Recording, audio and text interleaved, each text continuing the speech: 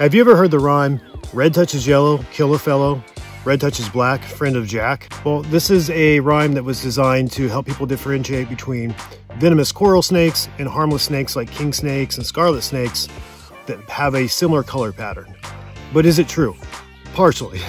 Now, if you're in the Southeast US, this can be a useful tool, but once you start leaving the Southeast United States, you can get yourself in a lot of trouble.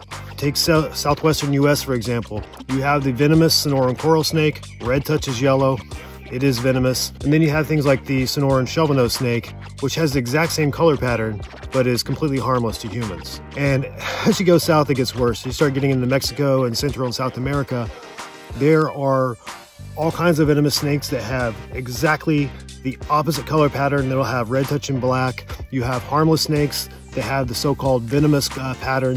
It has no bearing on reality whatsoever. And even in the southeastern US, snakes can have aberrant patterns. You could get the rhyme backwards. That has happened. We've had people grab venomous coral snakes because they got the rhyme backwards in their head. And so if you're not that familiar with snakes, if you have to rely on a rhyme, it's probably a terrible idea.